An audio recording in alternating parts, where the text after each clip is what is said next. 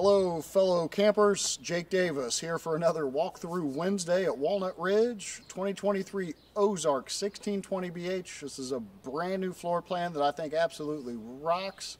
Haven't seen manufacturers do this very many times, but I have in the past.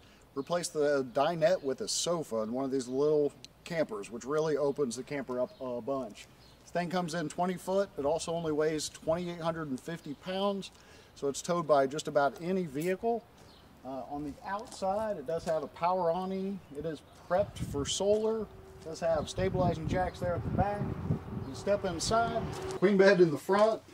They do have a table that's movable to sit in front of the sofa. And again, instead of having the dinette sitting here, taking up all this space, you actually have some floor space.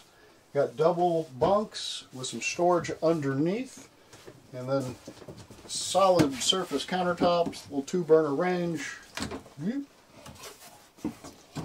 Couple nice drawers with the modern hardware. Refrigerator back here by the bunks. And the bathroom with a big walk-in shower. And